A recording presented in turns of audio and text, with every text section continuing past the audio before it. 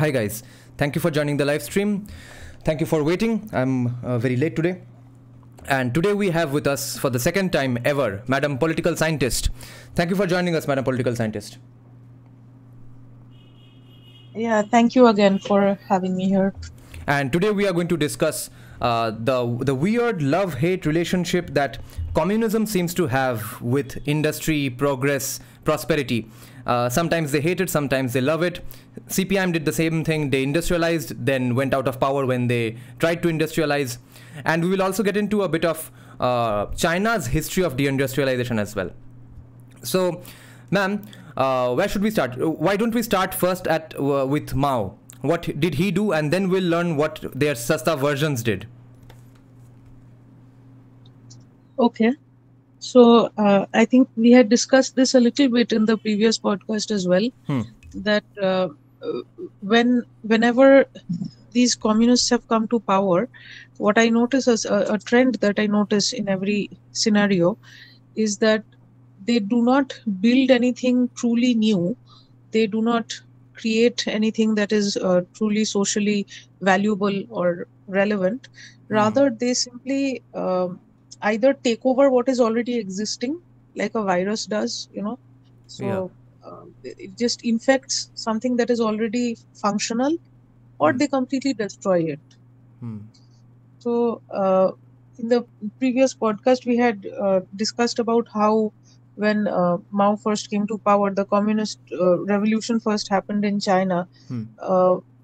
There was a thriving business enterprise in Shanghai. There were many thriving business enterprises in Shanghai before that. But when the communists came to power, it was mainly through Gherao and through occupying the places of power. So and when they did that, a lot of the business owners in Shanghai, they committed suicide. And what did the state do? The state simply occupied what was already there, rather than building something from scratch, because they have nothing to build from scratch. They don't really have a creative philosophy. They have more of a destructive philosophy. So you look at anyone from institutionalized communist states to ultra left terrorists. You look at the whole spectrum. They all talk about destroying what is already there. And if they're not destroying what is already there, they're basically infecting it like a virus. These are the only two things that they do. When have they ever really spoken about creating something new, even in theory or even in practice? And whatever new they may have tried to create has either been a myth or a fiction, a fiction, or it has been even worse, even more destructive. Like, what was that, legend that the communists created in the Soviet about Pavlik Morozov? I think that was the name of the boy. So this is let me just check if I'm right. Yes, Pavlik Morozov. So this is a story about it's actually a story that was repeatedly fed to children in the Soviet to create a sense of communism within them from a young age. The story was about a little boy who reported on his parents for storing food grains. Okay, so it was such a right, yeah. So his father or someone was storing food grains, and this little boy, such a great communist he was, that he reported on his parents for doing that, and the state tried to co-opt the grains that was being stored by the family. And because the boy reported on the parents, I think the uncles or aunts or somebody killed the boy very brutally. Okay, so this is a very sad story of he was treated as a martyr, deified as a martyr. As a martyr, yes. He was actually deified as a martyr. Very good use of words, actually, because he was indeed turned into a godly figure. Now, notice something. Are they really? First of all, you'll find YouTube videos of Soviet survivors who say that, okay, only later on in life did I come to know that this was entirely fictional. None of this was true. Okay, so first of all, their whole bullshit is based on a lie. They try to generate these huge emotions based on a lie, and apparently they even acted it out on stage, in school dramas, and all of that. So this was the the one story that you have happening everywhere uh, in the cultural sphere of the Soviet Union. And only later you'll find people confessing, not confessing, reacting that okay, this was a total lie, none of this was true. But what I'm trying to bring your attention to is that notice the pattern here. They are being forced to return to myths and legends, which are the basic natural form of human culture. Okay, so all their attempts to undo myths, to undo religion, to undo I don't like to use the term religion while describing pagan cultures, but for the lack, I Yeah. mean, just for the sake of this conversation, let's call it religion. Yeah. So they are trying to undo religion, undo mythology, undo everything that is traditional. But ultimately, what are they doing? They're returning to that same structure of mythology. Okay. And they are unable to really create something radically new that is not already done before by the entire human race. Okay. So Pavlik Morozov has nothing to do with industrialization that we are discussing today, but Yeah. I thought of, I just, while talking, I returned to that just to show that be it anywhere, be it in the practical material economy, Yeah. or be it in the realm of culture, be it in the realm of deification and Yeah. pseudo religion, ultimately they have nothing new to offer. Yeah. They are simply going, and either they are destroying what is already there, or they are simply copying it, Yeah. copy pasting. They're trying And to trying reinvent the to, wheel, and in the end making a worse wheel. The wheel doesn't even yeah, rotate. yeah, yeah, it doesn't even rotate. Yeah, How about their very sadly. invention of equality? Okay. So that is the one of the greatest attractions of communism, right? Even when I was very, very small, so when I was in school, uh, I remember in class 7, 8 or something like that, really immature, really stupid. Yeah. So back then, this idea of equality is a very quickly, it's an idea that very quickly attracts young people, because on the face of it, it's a very good idea. Okay, because no matter which country we are in, we are going to see some amount of inequality, and that inequality is going to expose us to some amount of relative poverty, right? Right. And in poorer countries, there's going to be extreme poverty. Yeah. So any any place on earth that a middle class kid grows up in is going to be exposed to some amount of poverty. And any kid with a untainted heart will honestly want to do something about it, and feel, even if they can't do anything about it, they'll want to, and they'll feel that, okay, inequality is a problem. These poor people, they're getting what I am getting, or I'm not getting what someone richer than me is getting, something like that. So they hanker for a solution.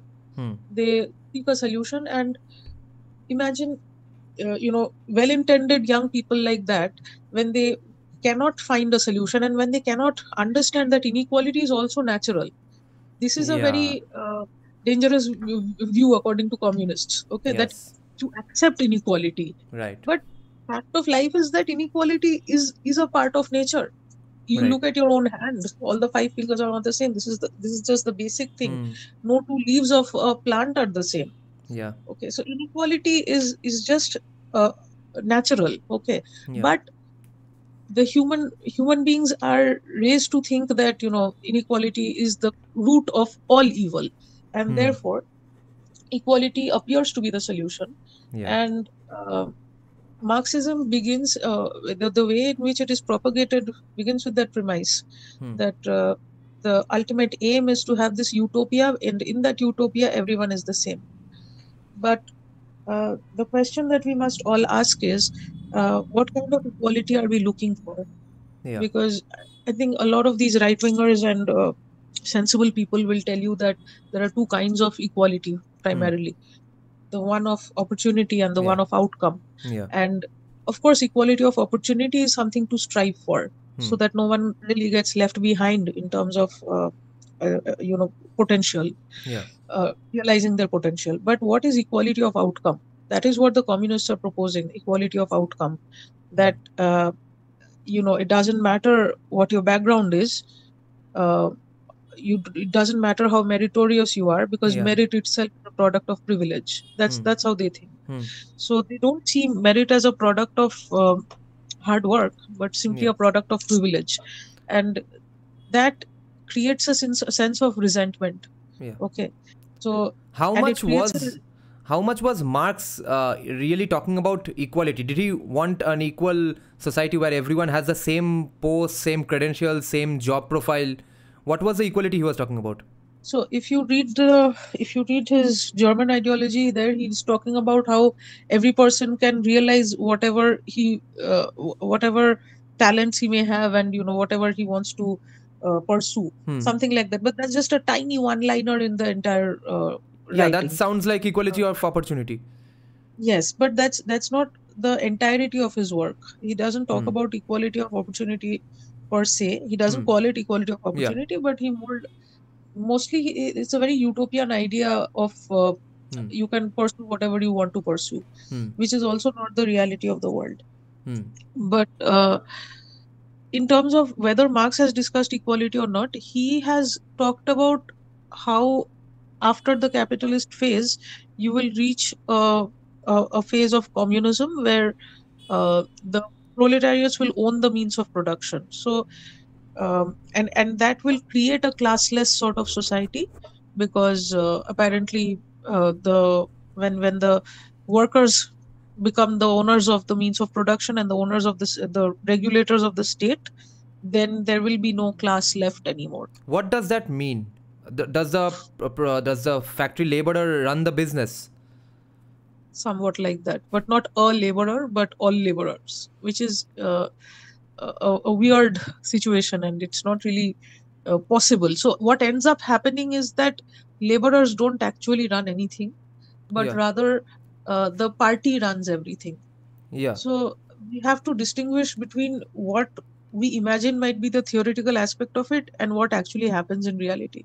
Yeah, So what in is even the reality, theoretical aspect? So today, the music composer or the spot boy who's bringing tea is supposed to also finance movies or supposed to handle the entire production team. I don't think they actually thought it through. That's what I Hmm. feel. That I don't think they even thought it through, because this is a very difficult question for them to answer. And in fact, uh, if you ask someone about if you ask a budding communist Hmm. about whether or not private property is a bad thing, Yeah. and this is where they begin actually, inequality and all that, they Hmm. locate it down to private property. So they're Right. saying private property is the root of all evil. And but intellectual property is also a part of private property, right? So Hmm. if the budding communist is writing a very nice is drawing a very beautiful picture Hmm. or composing a very beautiful piece of music, Hmm. and then that becomes a state property, Yeah. then what happens? Yeah. All the communism will fly out the window. Yeah. So I think there was a very good movie about this, about Tetris, the game Tetris, and Okay. how it was uh, it was one of a Soviet citizen actually invented the game, Hmm. because the Tetris, if you look at the game, it's based on very basic imageries, right? Yeah. There's not much complexity in the imagery, Yeah. because he had to make do with limited resources. Yeah. But it's a very addictive game, and whatever. In the movie, what they show is that despite him inventing the game, he could not. He had to struggle a lot to gain the rights to it. In fact, he didn't even try to gain the rights to it personally per Okay. se. No, it was an American capitalist who actually came in, and then the question of private rights and all of that came about, Hmm. marketing and all of that came about. Yeah. So that's the reality of communism, where even if you produce something intellectually, it Hmm. is not yours to market, or One it is not thing yours to exhibit. Yeah. One thing that has always surprised me ever since I guess started having some confusion about and some curiosity about really the solutions proposed by Marxists. What is their problem with hoarding, which we discussed in the beginning? That fictional kid basically complained about his parents to the government because their parents were hoarding. That was is called in Bengali mojutdari. So why shouldn't you hoard? Like during Corona, it was proven that the people who weren't in fact hoarding the hand sanitizer, etc., they were the ones who got screwed. Trying to be nice to people and trying to be polite communists. You are supposed to hoard. Why shouldn't you save for things? Do we Yes. always wait for a famine? Mm-hmm. So hoarding is, like you said, it is also a part of human culture for many generations. That's how we live. Hmm. Okay, that's how we save. Not what human culture, it's a part of animal culture also. Hmm. Don't animals also hoard food, who Yeah. hibernate or whatever, animals Yeah. who don't come out in the extreme cold, Hmm. they also hoard food. So our bodies are designed to hoard food. Hmm. The bellies, the Yeah. hump of the camel, they're all hoarding food basically because that's the natural tendency. Hmm. Okay, but communism is not natural. It's artificial and it's unnatural and it's against everything that's not just normal, everything that's organic and natural. So, okay, so your question is what's the problem with hoarding? Yeah. I feel there are two points Hmm. in my answer. Uh, First of all, their problem is with private hoarding. Hmm. Okay. So if the Communist Party is hoarding, no one has any right to say anything about it. Okay. So I think in one of your podcasts only, I was listening to it, and you guys were discussing how the Communist Party is actually one of the richest parties in Yeah. India, right? Wealthiest in India. Yeah. So where is the if the party is hoarding, then they are not complaining about it. Yeah. But if you're privately hoarding for your family, whom you actually care about, then yeah, then it's a problem. Hmm. And secondly, I feel that the second point is connected to the first. That Hmm. if you're hoarding, Hmm. then you're becoming individually powerful, no? If Hmm. every individual family, if every community, every jati group begins to fend for themselves, take care of themselves, they will not be dependent on the state anymore. Yeah. Communism communism lives on the idea that the citizens will become dependent on the state. That is why Yeah. they attack entrepreneurs. That is why they attack private businessmen, because those are the people who are independent and who don't depend on sarkari naukri, so government jobs Hmm. for an income. Hmm. Okay, so they are the real threats to the system, communist system. And Hmm. communists just want good, compliant employees. They are Hmm. no different from capitalist enterprises, to be Hmm. honest. And I think I had discussed this with you before, that Hmm. there is capitalism continues within the communist world as well. Yeah. So the opposite of communism is not capitalism. The opposite of communism is actually free democracy, liberal democracy, free Hmm. market. Yeah. So yeah, so I think that to answer your question, they just don't want uh, ordinary people to become powerful. That's why. Yeah. And if you hoard, you are able to sustain yourself without depending on the Yeah. state. Now, how did Mao start his deindustrializations, and were there any similarities between Mao's policies and CPIM's policies directly here? Okay, so regarding Mao's deindustrialization, I have to study about it a bit more. Hmm. But I was actually reading up on CPIM's deindustrialization as Hmm. well, which is something I've had to do before, as I had to Yeah. study it in the past as well, so Hmm. I could answer that part. Hmm. Um, so CPIM had initially in the 1990s Hmm. they had campaigned against liberalization. Hmm. When our economy was opening, Yeah. um, and it was a necessity to open our economy because uh, for decades before that, the Nehruvian license Raj had crippled our economy, Hmm.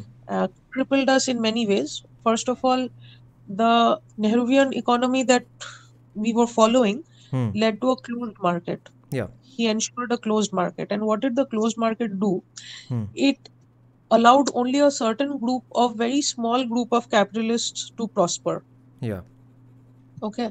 And it reduced competition for those capitalists by Hmm. not allowing foreign companies to compete with them in the Indian market. Yeah. So in a sense, the Indian market was served up to these big capitalists for uh, it was their own playing field. Nobody else was competing with them. Hmm. And not only were foreign companies forbidden, even Indian people, Yeah. ordinary Indian people, could not rise to a point where they Hmm. could compete with the big capitalists Yeah. because of India, because of the license Raj. Yeah. Because in order to start any business, in order to uh, be a businessman or entrepreneur, whatever you want to call it, you had to acquire so many licenses, which involved so much corruption and bribing and all of that, and networking, which ordinary people did not have access to, Yeah. that even Indians could not compete with these big capitalists whom Nehru had favored. Okay. So what ends up happening is that you end up with a country where just a tiny group of very elite Yeah. businessmen are running the market, Yeah. and they are reaping the benefits. Outsiders can't compete, insiders can't compete. Now, what happens due to lack of competition? Any place that lacks competition is also going to lack Competence, productivity. competence, yes, productivity, all of that. Now, there's a very good book called Locked in Place, where all of this is given in great detail. Most of what I've learned about the industrial history of India is from that book, Okay. Vivek Chiber's book, Locked in Place. Okay. So there he has compared India with South Korea. I see. He's saying that both the countries gained independence around the same time, but South Korea became a highly advanced economy, whereas India deteriorated. Okay, now why did this happen? And he locates the problem in the manner of industrialization.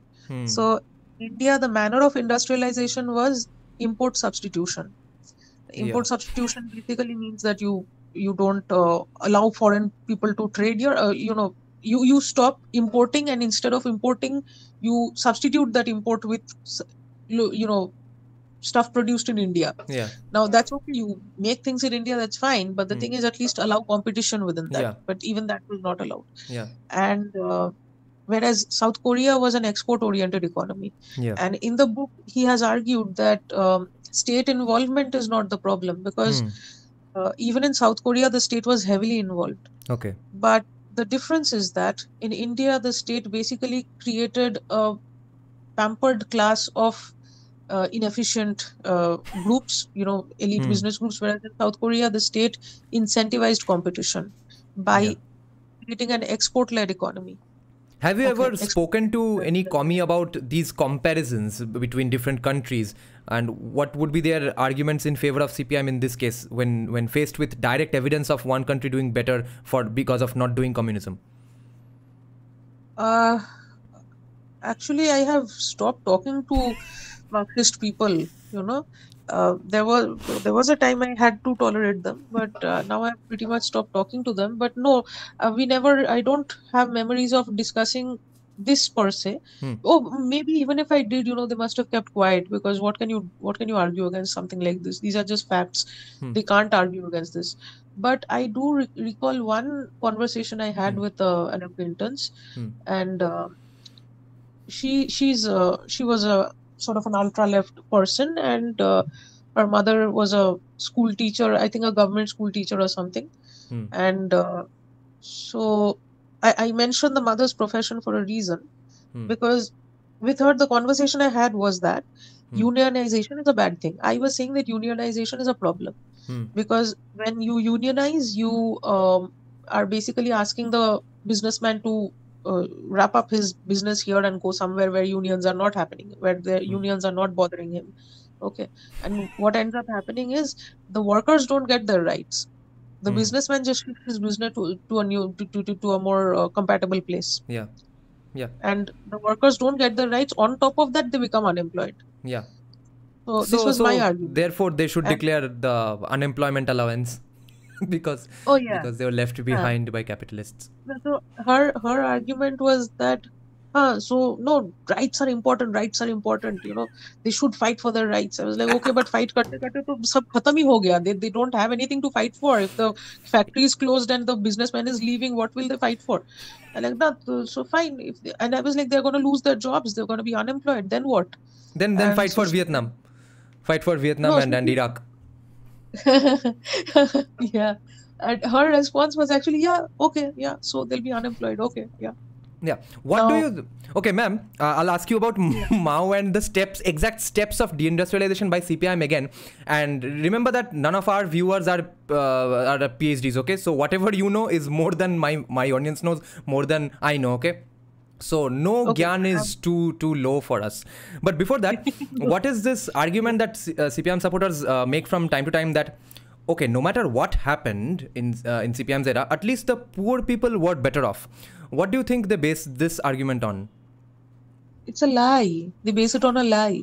They base it on imagination, fiction, or delusion, delulu. They base it on delulu. Yeah. So yeah, it's a lie. Of course, they are not better off, and even now, I would say they're not really better off. I mean, where most of them are migrants. So many Bengali laborers go to Kerala or go to other places, Bangalore, this that, Gujarat also for jobs. Their So argument is how are that they better off? they are now going because of Trinamool's policies, not because of their policies.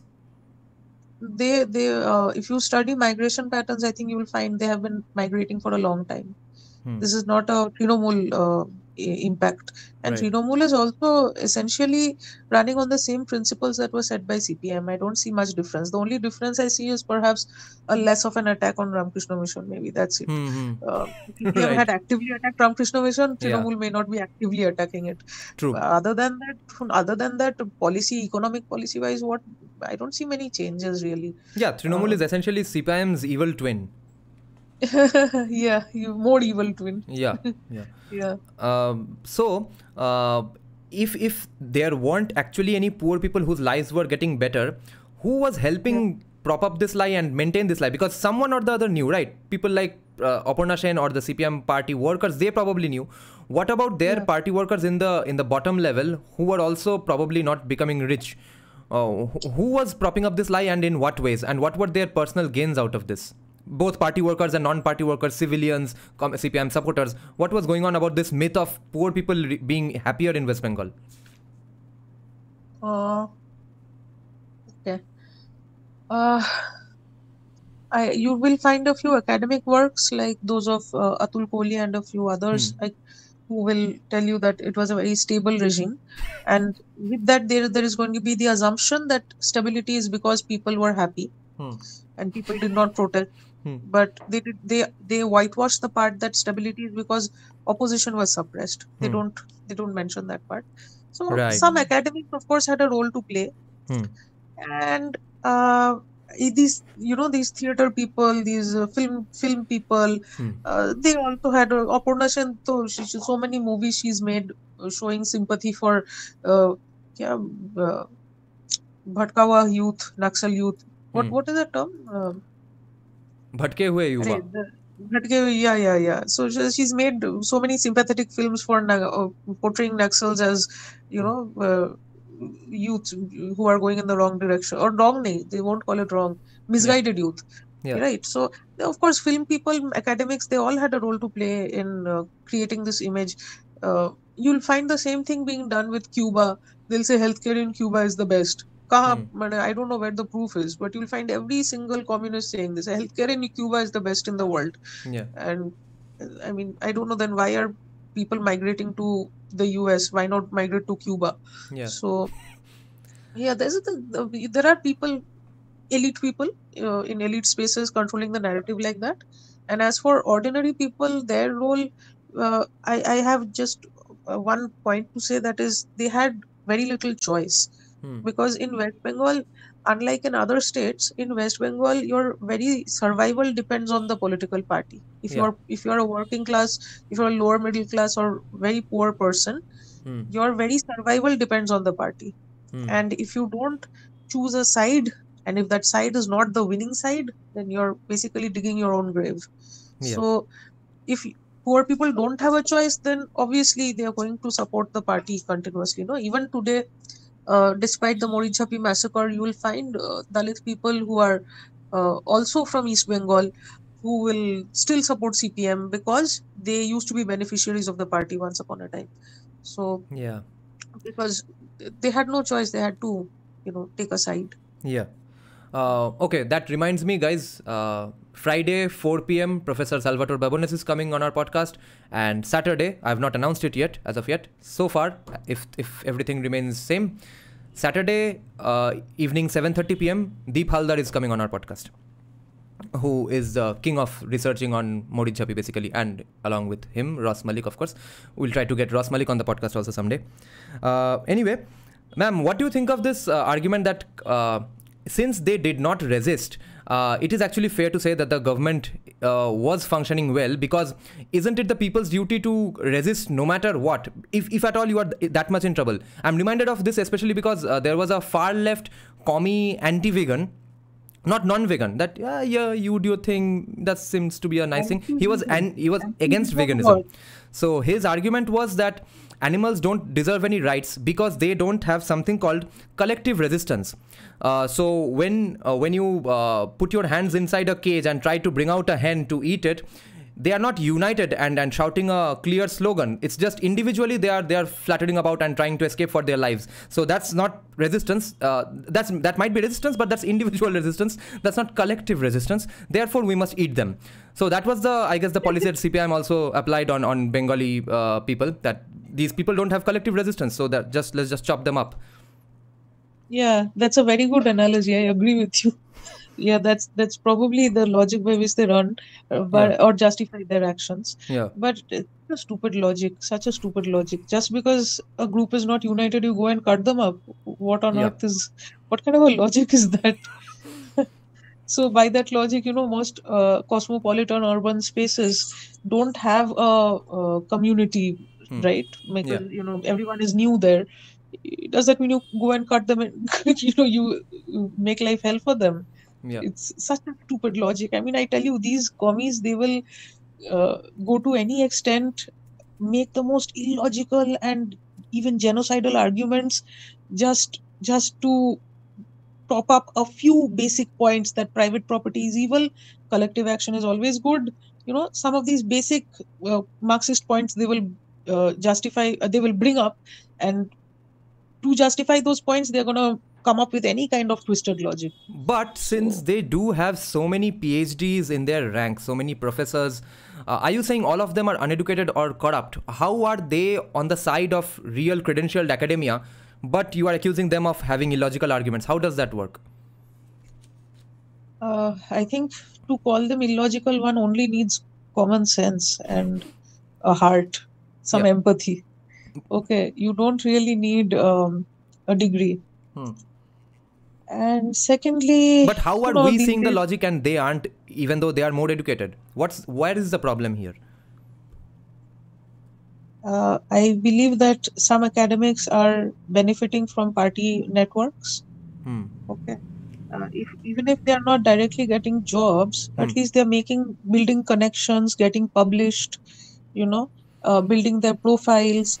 Because if you are writing, I'll give you one example from my own life. If you are going to write articles that support economic development, that support India, okay, or that show that people want a good, normal, functioning life, that they are not constantly looking to be radical and mobilizing and political all the time.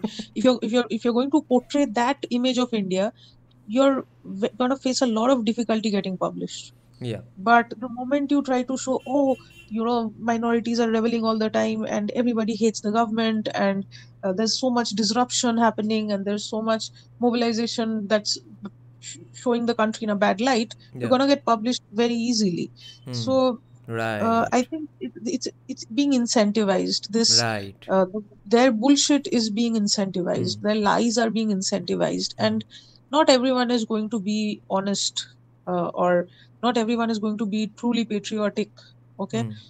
Some people are sellouts. Yeah, forever, in every group. So and so because nationalism and patriotism are not incentivized, they will go for whatever pays them more. I don't mean money wise, I mean network wise, access wise. You get the idea, right? Okay, we have a viewer here asking a very nice question. What was the role of the movie industry in promoting pride in poverty? In Bollywood, we had movies like Jaane Bhi Do Yaro, which promoted pride in being poor. Yes. So very very good point actually. Hmm.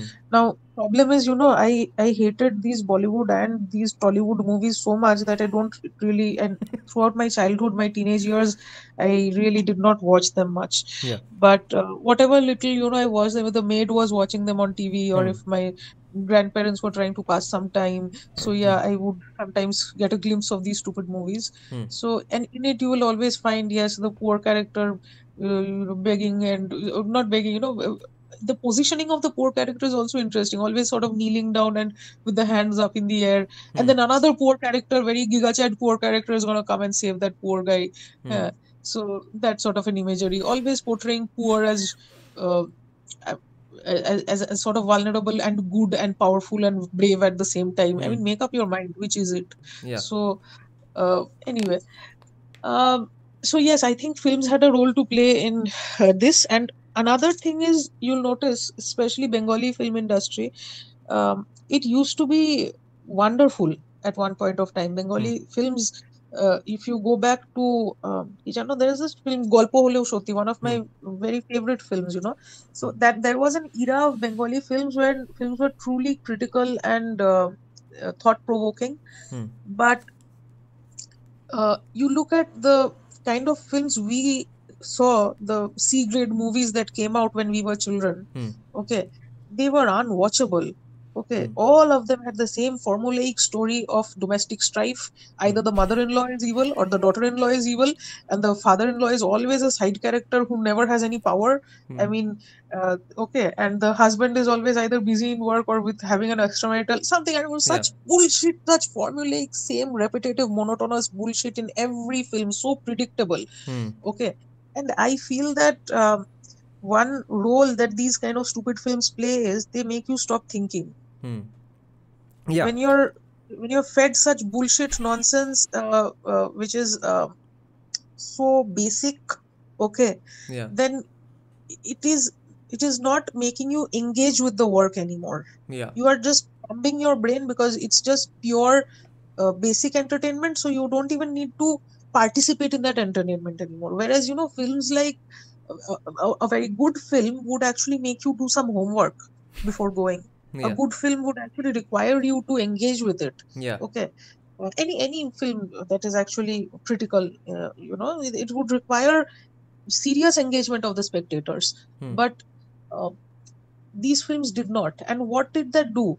It created a mass of people who were more compliant, more easy to control.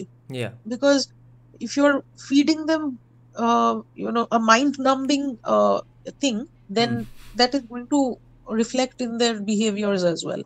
Yeah. So you'll notice this. You'll notice the steadily declining trend of Bengali film industry, Yeah. especially from the 70s onwards. Yeah. Especially, Rohan. except maybe Yeah. Yeah. Satyajit Ray and a few others. Yeah. Yeah. Rohan is saying Hemlock Society was also good, but it was actually a remake, isn't it? Oh, okay.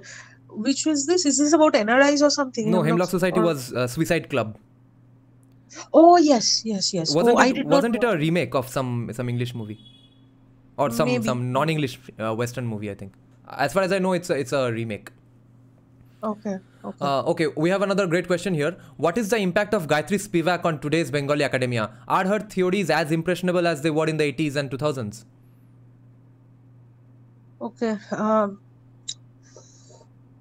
If you read her works Hmm. in original, Hmm. you'll find that it is like a hologram. So there's a lot of cloud on which something is being projected. Hmm. But you go through that crowd, you wade through that crowd, you reach the basic core. It's very basic and simple. Hmm. So I think a lot of these very famous elite, if you want to call them elite, you can call them elite authors, whatever. Hmm. They thrive on that creation of that cloud of ambiguity, or that cloud of what do you call it, difficulty around their language, the use Hmm. of not just jargons but also complicated sentences and things like that. Yeah, Sir Roger So Scruton actually quotes Gayatri Spivak in his book A Political Philosophy, and says that has a term for this called gobbledygook, which in fact was also cited by Douglas Murray. yes, and we had to read her a little bit. Yes, for MA we had to read her, so I have read her in original, and it just comes down to a basic point that which I feel is a very what do you call it, a classist, racist point, one could say, because the her famous question, can the subaltern speak? So uh, her question is premised, or the rather the if there could be a response to that question from her end, it appears to be that the subalternity of the subaltern is in the fact that the subaltern cannot speak. Okay, Okay, okay. the moment that the subaltern is able to speak, Hmm. he or she does not remain the subaltern anymore. I see. This was what I got from the writing. Hmm. But I feel that that very stance is a very it's a very classist stance, because are you even listening what the subaltern is saying? No, that immediately also incentivizes not being productive, not being competitive, not being good at your work, because if you actually succeed in life, that means you are not subaltern, and therefore don't get the subaltern goodies and credentials and brownie points. Therefore, Narendra Modi Yes. is not subaltern. Yeah, and yes, exactly. And also it is, I feel, very elitist a perspective. Hmm. But I'll also tell you one more thing. I am not against difficult language. I am Right. not against good, heavy language. Yeah. But that heaviness should have a coherence, and it should not be just for showing off. Hmm. That's my point. Because Yeah. we also had to read Pierre Bourdieu. Hmm. Pierre Bourdieu is a French sociologist. Hmm. Wonderful, wonderful writing. And Pierre Bourdieu's writing is also very difficult. Hmm. Okay, for Okay. very difficult in the sense I was able to go through it, but I did not feel like I was, wading through muck. I was wading through some really, you know, icky stuff. No, Hmm. Hmm. it felt good to go through that book. Okay. Okay. Um, there is also Roland Barthes, French again, and great theorist. And again, his work is very, very dense. Hmm. Okay, very dense in the sense that it's very complicated. It is quite convoluted in some places, Hmm. but these are complications and convoluted things that you like to read. You Hmm. will enjoy reading. Hmm. Okay, so I I appreciate works which are difficult, which are using jargons or hard language and everything, Hmm. if they have a point to make. Hmm. And if that point is really interesting, you read Yeah. Roland Barthes, you'll fall in love with his works. Okay. Okay. Same with Keyboard, you will fall in love with it because every sentence they write is so perfectly logical. Hmm. Okay. And but the same cannot be said for someone like Gayatri Spivak. Honestly, not for me. I don't know, other people may love her, Hmm. but I don't see the same kind of heavy logic that is embedded in every sentence Hmm. in her works. Okay. Actually, Rather, all I see is candy yeah. floss. Basically, a tiny bit of sugar, and you keep rotating it, and you create candy floss out of it. But the amount of sugar in it is very tiny, and Hmm. all you have in it is sugar. You don't have any nutrition in it. So Some that's people do the logic write behind it. that difficult language just because they are used to it. They don't even find that language difficult. And some people do write difficult language just because they want to come across as cool. And it's not even really an era thing, because when I first No. started reading Sri Aurobindo's Life Divine, obviously it's the most difficult English book I've ever read in my life. But I thought maybe that's just how everyone writes, because he was he had already passed his ICS exams. So I thought maybe that's how everyone Yeah. writes. Later on, Yeah. I read the History of Indian Philosophy by what Dasgupta? Surendranath Dasgupta, which is written in 1912. He has pretty simple language. And then I'm Right. reading Fyodor Dostoevsky, Brothers Karamazov, Crime and Punishment. Those were translated in Okay. about, I think, late 1800s. That Okay. English, translated by an American woman directly from Russian to English, seems like it's written by me basically. It seems it's a Yeah. 2024 English. Absolutely lucid. Right. Right. So, how much is Gayatri Spivak still relevant today in academia? We are asking for an insider's perspective on this. Is she Oh, still okay. as worshipped? Yeah. Unfortunately, yeah. But uh, not if you're doing some, her area of work is subaltern studies mainly. Hmm. So if your sociological research is based around that kind of topic, then yes, you're still expected to read her. And yes, her relevance is kept alive by her fan clubs in the academia, basically, which is most of the leftist academia. So don't be very optimistic about this. She's certainly still given plenty of space in academia. But if you're going to do relevant work in other areas of sociology, like maybe economic sociology, political sociology, and or industrial histories, things like that, which are not really her area, then she's not necessary. I never had to quote her in my thesis, thankfully. So Would you agree that sometimes a gimmick or a novelty also thrusts people into the limelight because of the way they come across, as the way they look, etc.? Because I mean, would Gayatri Spivak be as famous as a poster girl for progressivism if she did not have short hair and did not smoke all the time? yeah, I believe that's you're right. Yes, and this is evident in the fact that most of these girls from JU, Pressy, JNU, they try to imitate that. No, Yeah, they Frida try to Kahlo. imitate that. Yeah, and they will imitate that look and wear that kind of clothes, that hairstyle, that kind of makeup, that kind of cigarette holding style, whatever. Oh my God. And that why are they doing that? Because Because they are again, non-conformist. They are not conforming to anyone like you and me. yes. So yes, they're actually conforming the most Yeah. for getting advantages in their career. Yeah. But so stupid, really, because your clothes won't get you that far. So Yeah. just read a book instead.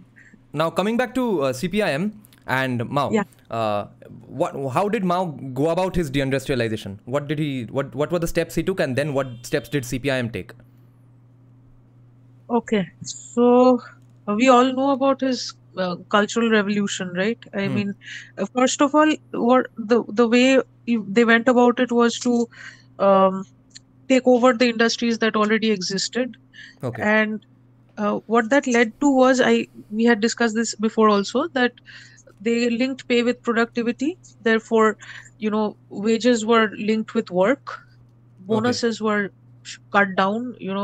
Not incentives, subsidies and all that. All benefits were reduced after the communist takeover.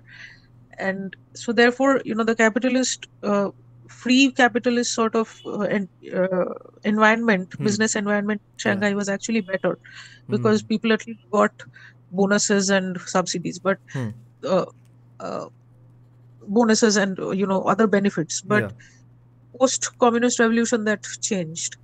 And then you have the Mao's great leap forward and the cultural revolution, both of which were disastrous, and they could be termed a form of structural genocide, because what Hitler did was putting people in camps and directly killing them, physically, actually killing them, and that was directly genocide. And what Mao was doing was, of course, Mao also killed a lot of people. It's not like Mao was not killing people directly, but these policies were done in such a way that they led to mass deaths. So where do you want to locate that kind of death, right? It is also a form of genocide in a sense. What was the situation like when Mao came to power? Was there really a need or sort of a hunger for a person like Mao or policies like his? I cannot comment on that too accurately, but from the little that I know, there was an organized support that was built. But these, even in Marxist theory and even in practice in most communist states, there is this tendency to exploit the rural in favor of the urban. Okay. Even in Marxist theory, there is this aspect called the agrarian question. So the agrarian question is the idea that it's a part of Marxist theory of historical materialism. None of this is very complicated. It's actually very simple. So he says that human history has been a history of class struggle between the haves and the have-nots. And initially it was a stage of primitive communism where no one really had any divisions. But as people started, living on agricultural lands, they started cultivating their lands, they started having differences and inequalities, and one tribe started, taking over the other, which led to slave society, which then later on took the form of feudal society, which then later on took the form of capitalist society. And his prediction was that the ultimate aim would be to reach a communist society. Now, the agrarian question, why I mentioned this, was the basic story of historical materialism.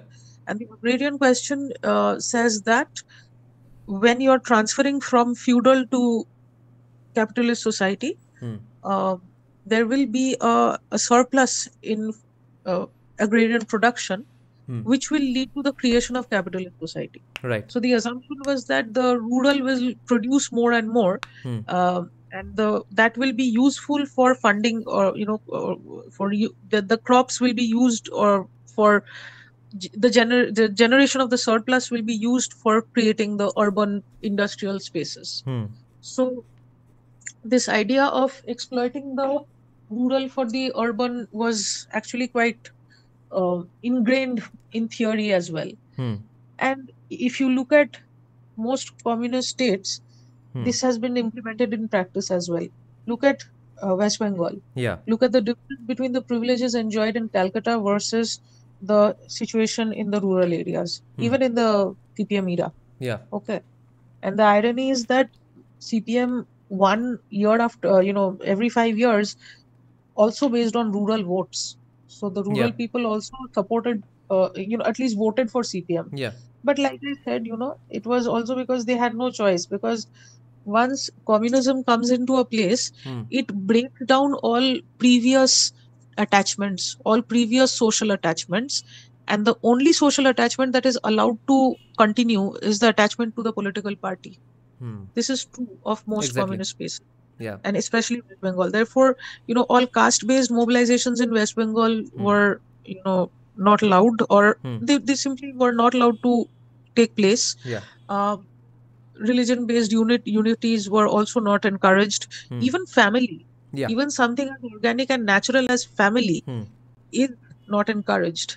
Because even in Marxist theory, private property and family are interlinked. Because family is the medium through which you inherit private property, and thereby inherit privilege and create more and more inequality. So this is why even family is demonized. So you can imagine a political party that attacks the structure of the family is bound to be unnatural. Oh, now we have some important questions, great questions that we need to talk about.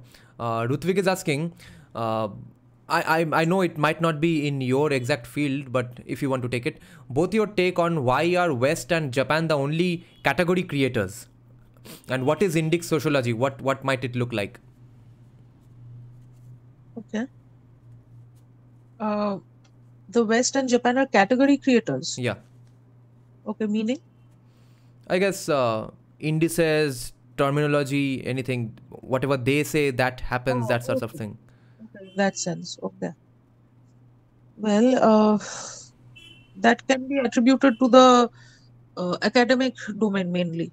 That they have invested sufficiently in the academic domain, which allows them to achieve that space where they will be the category creators. And in our country, the academic domain, post independence in our country, the academic domain was mainly created as a way to justify the political domain in a way, right? Or to justify the left. It was the PR arm of the government. Yes, it was the PR arm of the left end of the government, which was also tied with the Soviet. So when you have that kind of an academic domain, then you cannot really expect much novelty from there, or much creativity from that space. Whereas in these countries, I guess to some extent, the academic domain was allowed to was given more seriousness and was allowed to prosper in its own right. probably. This is just my assumption. I don't think this is a very good answer on my part, but Okay. yeah, that's what I feel. And what might be Indic sociology, and what should the government do now to rectify this situation of academia, which is absolutely commie, anti-India, anti-Hindu, etc.? Okay. Actually, the answer was in one of your podcasts itself. I was listening to it Okay. again a few days back, Hmm. and you guys were talking about how sociology can be about studying indigenous cultures and Hmm. doing statistical analysis of indigenous cultures as well to show how there's a demographic change happening and how many indigenous people are really, there compared Hmm. to before. Yeah. So this kind of a statistical analysis could be one part where you're Yeah. showing that there is a demographic decline of Hmm. indigenous people Yeah. in this country. Right. Um, Spaces you can take different, because pan Indian research is I don't think a very good idea, because pan Indian is a very difficult thing. Hmm. There are so many varieties. Hmm. So take up local spaces and show how indigenous cultures are declining. Okay, Hmm. because that is also a reality. Yeah. Indigenous cultures are indeed under some form of threat or the other, be it through religion, be it through other forms. Okay, so you can we could do that kind of a study in Indic Hmm. sociology. Yeah. And my own feeling, what I feel is that we must also study the works of Hindu revivalists, and from Adi Shankaracharya to later, people like Bankim Chandra. I mean, we have we have to we have studied all kinds of rubbish in our sociology classes. So Hmm. we need to revive the Indian sociological thinkers more. And I mean, Adi Shankaracharya and all these people, they are not connected to sociology directly. But if you read their introductory works, you will get an idea of Vedanta, which will actually clarify your perception of various aspects of reality. Forget sociology; it will clarify your mind regarding how to see the world. Hmm. So I feel that is going to be intellectually beneficial by default, regardless of what discipline you're from, and also it is going to root us in our culture. Right. Okay, so What is socially, sociology's duty according to you? duty. Hmm. Okay. Why sociology, um, or why Good. political science? These subjects. uh, See, things like more older subjects like history and all, they have their justification in place actually. Hmm.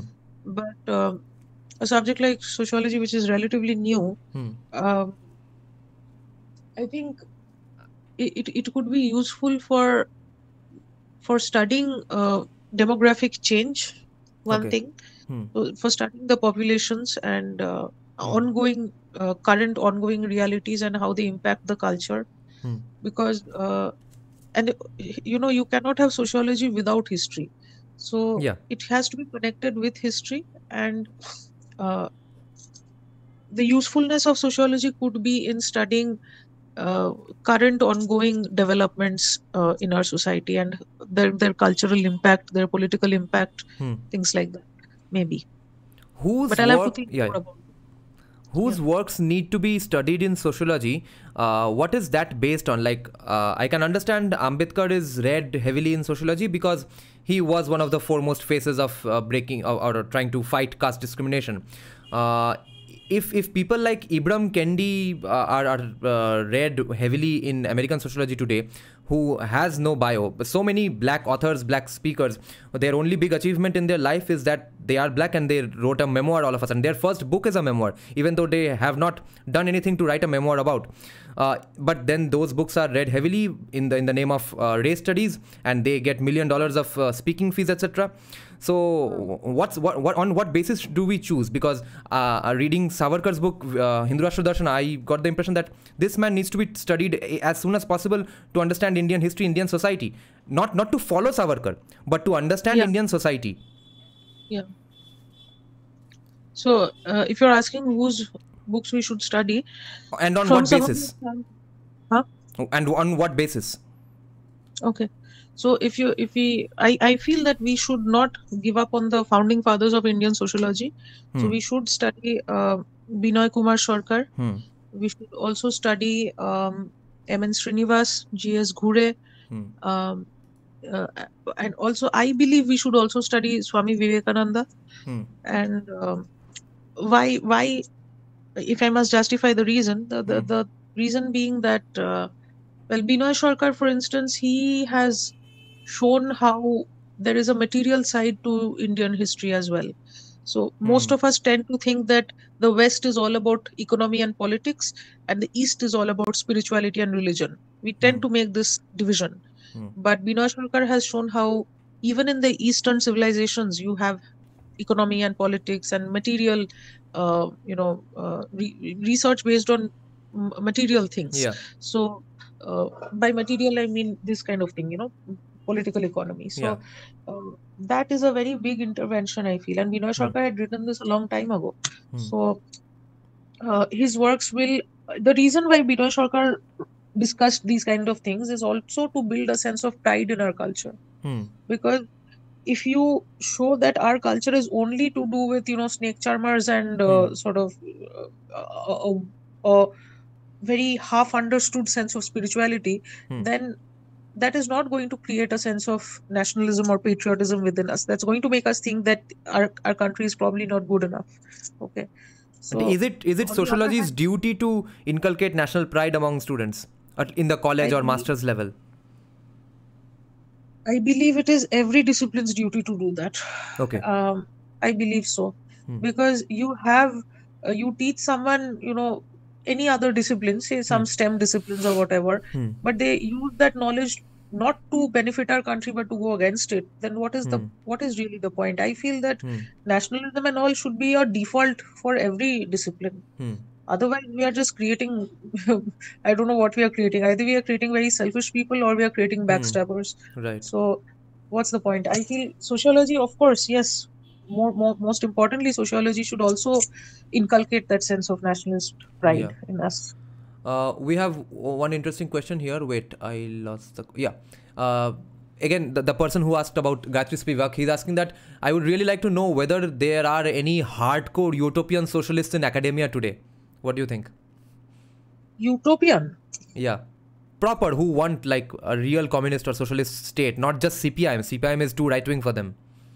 Are there people like that in academia today? Okay. So these people who support Naxals and all, I guess they could be one example, Yeah, but right? how People, significant do you think is their voice, or what how many what percentage of people are there in academia who think that way? I can't give you an exact percentage, but Hmm. I have the sympathy for Naxals is very systematically produced in the academia even today. Hmm. Okay. Yeah. And it is produced in a very subtle way. So Yeah. they will not directly tell you Naxals are good, we are bad. They are not going to give you stupid lectures like that. No, but Yeah. they're gonna give you a sort of philosophy which is going to make you think that okay, maybe it's time for a redo. Maybe, we need a tabula rasa, and then from there we build on a more equal society. Hmm. These kind of really dangerous thoughts are, inculcated very subtly. Yeah. But what we must always remember is that a complete redo is always based on destruction. Okay. If you want a tabula rasa, you cannot have it in 2024. Okay. If you want a tabula rasa, then it means you want to wipe out What the is race tabula and rasa? a clear slate. Right. Clean slate. Yeah. So, a clean slate. So if you want a clear slate and you want to restart society, Hmm. you're basically Hitler, because that's what Yeah. Hitler also wanted to do. Yeah. So I think we should constantly remind our students that that's not a very good idea. Yeah. And the Naxalites are not too different from that. Yeah. They are also uh, they are against society. They are against bourgeois society because they call it. And this is one tendency they have. Anything they want to demonize, they'll call it bourgeois. Okay, if they don't like you, they're gonna call you bourgeois. It Yeah, doesn't how matter. else are they going to justify Naxalism? Because they are going to go into the caste of the policeman who gets killed. That's probably a Brahmin, probably landed. And the Maoist who killed him is probably a Dalit. Best end of story. Yes, and uh, one more thing is they will even if there is a poor guy trying to run a fuchka stall, uh, your neighborhood, he's technically running a business, so he's a bourgeois. So Yeah. they can use this logic of bourgeois to demonize anybody, including poor people. Yeah, And let's not I think forget we should have a like right to fuchka, and equal distribution of fuchka is absolutely a policy I can stand by. yeah. And I like digressions because this is such an untapped topic. There is so much to talk about, so I don't mind digressions at all. So we'll digress a little more with two questions, important questions here, and then we'll get back to a topic what is the love-hate relationship between CPIM and industrialization. So the digression topics are: how would you promote Indic/Hindu sociology? How do we keep it empirical and grounded in natural sciences? Because if it is Hindu, doesn't it get into realm and spirituality realm and tantra realms, that those sorts of things? Hinduism is not divorced from materiality either. Hmm. Hinduism has both spirituality, materiality, all things. Hmm. We are not the kind of religion that only advocates one variety of thought. We are not a monotheistic religion. Yeah. Okay. So, and you know, I will also now digress a little bit. Yeah. And so, if you look at some of these Hindu rituals, Hmm. uh, like the Griho Pravesh, Hmm. or there are parts in the Griho Pravesh where you are supposed to take some food and leave it in the under the open sky Hmm. and not look back. Hmm. Okay, you're supposed to come back and not look back at that. So it is assumed that some form of pretatmas, or some Hmm. form of atmas that we don't worship, Hmm. some kind of negative forces, they are supposed to consume that. Yeah. So imagine our dharma is such that we have even acknowledged the reality of negative forces. Hmm. Okay, so-called negative forces. Hmm. So we are not a religion that is going to forcefully impose only one variety of thought. We are simply a religion that constantly acknowledges the reality of all forms of existence. Right. So therefore, it is very illogical to think that if you are going through a Hindu train of thought, then you're Hmm. going to give up on certain things over and above others. Hmm. So we are inclusive of everything, really. But how do we prioritize natural sciences in sociology if we try to bring in Indic principles? So statistics could be one way. Do more Hmm. statistical research. That Hmm. could be one way. Right. And uh, a lot of the sociological research today, the kind of really low quality sociological research that's happening, Hmm. is based on just one or two kind of stories that you hear. You just go into the field, talk to one or two people, use Hmm. their stories, and that's your research. Hmm. So that is not actually representing the field, I feel. Yeah. Okay. Either do hardcore ethnographic work where you're staying with the people for years and years and documenting their life, Hmm. and right from the core, Yeah. or do statistical research. Yeah. What is this half-baked kind of thing where you just go and talk to two people and then write about their experience, and then that's your story, that's your PhD? Yeah. Okay, so I think that even without Hinduism, natural sciences are not being included in sociology.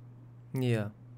Right. So I don't think Hinduism is going to be a factor that pushes away natural sciences. Okay. If anything, it might be inclusive. Okay, Yeah. so The if way you for look at the research sociologists. on, Yeah. Yeah. Go on. yeah, sorry, no, just one small point. Hmm. There's a lot of the very happening topic in sociology right now is gender and sexuality. Right. Okay, nobody wants to do very difficult work on economic sociology or political sociology. They just Hmm. want to, or historical sociology. They will just work on gender and sexuality because there you have a lot of. One thing is, honestly speaking, there's a lot of sympathy to be gained. Hmm. So, moment you work on women or transgenders, you're suddenly very stunning and brave. Hmm. So that is one point. Hmm. But my point is, even in gender, you can do good work. Hmm. Okay, suppose you do a statistical analysis of say female infanticide or Yeah. bride migration, things like that. Yeah. Okay, where you study how um, certain women from a certain cultural group are constantly migrating in search of husbands or things like that. Hmm. Gender also has very interesting work that can be done. Yeah. But instead of that, all you do is whine and whine about how you're discriminated against, and you really it's there's a limit to fiction. So either call it fiction or just do real work. So Yes. Okay, next we have a great question, after which we'll get back to the topic a little. Do you think classical Western liberal ideas like individualism, equality, feminism, capitalism, etc. need a rethinking? How relevant are they today? What to do about them? All the four things you mentioned are so different from each other, and so many times they have been conflicted with one another also. So feminism, of course, I believe requires a lot of rethinking, because if you look at even the history of the Western feminists, the earliest Western feminists, say like Mary Wollstonecraft, okay, so their works were totally different from the later radical feminists. Yeah, hence Okay. the waves. Second wave, Yes, third wave. hence the wing. So even if we don't look at non-Western feminism, even within Western feminism itself, there is such a desperate need to return to their origins and uh, rethink their digressions. As for individualism, well, it's a reality in the cosmopolitan world. It's a Right. reality even in traditional worlds, because this is entering this idea of individualism is entering even rural spaces today, Right. mainly through the use of technology. Yeah. Because you go to rural spaces, you'll find young people on their phones, and they are gradually getting detached from the kind of social bonds that maybe their parents used to have with the Yeah. joint family. Yeah. So it's not as severe yet, but it is happening. Yeah. Uh, capitalism. Well, it's a reality of life. What can we do about it? Various forms of it existed since the beginning of the human race, of trading. This is the beginning of trading, and various forms of it will exist in the future as well. Yeah. So yeah, And these are so, how did CPIM go about deindustrializing? Did they just one fine morning tell the business owners to close down their shops or factories? well, um, it's not as simple as that. Of course, they mainly did it through unionization, which is why I have such a big problem with it. Unionization. Right. So they unionized the workers, and by unionizing them, they uh, uh, put pressure on the business owners. And after a point of time, and if you make really unrealistic demands in terms of wages or whatever, after a point of time, it's just not going to be feasible to run the factory there anymore, and you're going to have to close and Yeah. move. Why were they So making those unrealistic demands? What made them think that this is a realistic demand? I don't think the leaders. Okay, so let's fracture the party membership into various parts. On the one hand, you have the chief minister and the ministers, that level. Then you have the local committee members, things like that. Right. And you have the trade union leaders, and then you have the workers, Yeah. right? And you also have a few mid-range sort of politicians, mid-range political leaders. Yeah. So these are the various categories. So maybe at the absolute ground level, the workers who were participating, maybe they had some real hope that okay, our salaries will increase or whatever. But I feel that the people who were leading them were not that naive. I do not Okay. think that they actually hoped to get anything out of it, because a lot of times these union leaders are not exactly workers themselves. They are outsiders who are Yeah. influencing the movement. So is their aim really to raise wages? Because once the wages are raised, their raison d'etre is over. They don't have a reason to be there anymore. So how to keep themselves relevant, how to continue to keep themselves relevant, is to keep the mobilization alive. Yeah. Okay. So that was the way to keep themselves relevant. And even you if you read the works of Al Engelson Rood, who's done a lot of work on West Bengal in the communist era, you'll find that he has also discussed this, that CPIM was able to retain its relevance in the rural field because it kept the mobilizations alive. Yeah. Okay, some excuse or the other, but the mobilization should go on. Okay. So that is how, and by keeping the mobilization alive, one more thing they did was they made themselves the new patrons in the rural areas. Yeah. So whereas previously the zamindars were the patrons, Hmm. after this party came to power and did land redistribution and all of that, the party politicians became the new patron-like leaders in the rural field. Yeah. So you capture the leadership space, you capture the mobilization space, and you are able to churn the wheels and reap the benefits out of that. So Then what was the question? I don't remember. why did they want the Tata factory all of a sudden after so many years? What changed their minds? So the Tata factory happened during Buddhadev Bhattacharya's tenure, not Hmm. during Jyoti Basu's tenure. Hmm. Most of what I told you just now happened during the Jyoti Basu tenure Right. of CPIM rule. Yeah. I actually, although I am evidently anti-communist, Hmm. but I feel that Buddhadev Bhattacharya was not exactly the kind of typical communist that we find Hmm. in CPM. He wanted to industrialize the state, Hmm. and he was actually trying to undo the industrial damage, the economic damage that had been done by his own party Hmm. over several decades. Hmm. Okay, so uh, yes, so I believe that his policy was actually different from Jyoti Basu's policy. I don't Yeah. see him as a typical CPM guy, although he is hardcore CPM guy, but I Yeah. don't see him as following the same kind of policy. Yeah. Yeah. Why him? And if he had such different ideas, why did Jyoti Basu basically prop him up as the chosen one? I'm not very sure how I should answer that, because I think there was a question of decline of popularity also of the party, Hmm. because of the atrocities Right. that they had committed for many years. Hmm. It was becoming unpopular, Yeah. and maybe they needed a change of face. Hmm. But I believe there is more to this. There are more answers to your question, Hmm. and but a part of it at least is the fact that it was becoming unpopular, Hmm. and therefore there was a need for this change. So they thought, let's do industrialization as well to fight this unpopularity. Uh, it could be that. It could be that Hmm. because the lack of industry was very severely felt Hmm. in West Bengal. Hmm. And like I told you, I think in the previous podcast, that you visit some of these areas which had factories before, Hmm. you'll find that there are just ghosts of factories remaining today. Yeah. And so that gives people a constant reminder that this is what could have been, and instead we lost it all. And Yeah. one more thing CPM did was, infiltrate into family lives. You will Hmm. find at least one family member of every Bengali family who's Hmm. a communist. Even if you yourself are not, you'll find some family member or the other who is.